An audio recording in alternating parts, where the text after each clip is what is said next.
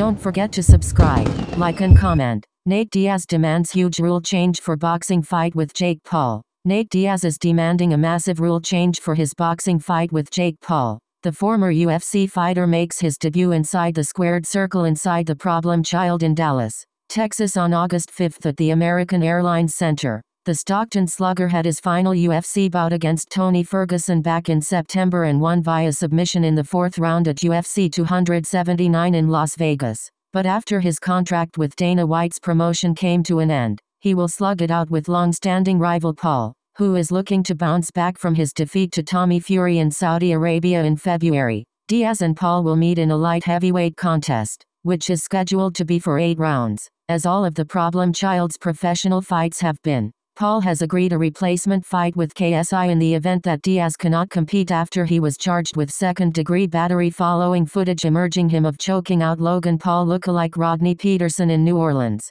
Diaz is still carrying on as normal but wants to up the ante a little for when he puts on the boxing gloves. He sent out a cryptic tweet on Thursday night with the caption, 12 rounds, with many believing he wants to do the full distance with Paul. The 38-year-old also accused the 6'1" YouTuber-turned-boxer of being on steroids, something Paul has strongly denied on multiple occasions and passed all the relevant pre-fight tests. He continued, sick. On steroids, so let's put that S to work. Diaz fled the scene after leaving 1-0 boxer Peterson unconscious on the floor, having got into a scuffle following the Misfits Boxing 6 event where his teammate Chris Avila competed. He handed himself into the New Orleans Police Department and was briefly held in jail before being released from custody. Speaking on behalf of Diaz, Representative Zach Rosenfield maintains that Diaz was acting in self-defense after Peterson aggressively pursued him. We appreciate how we were treated by the New Orleans Police Department, the court and their staff,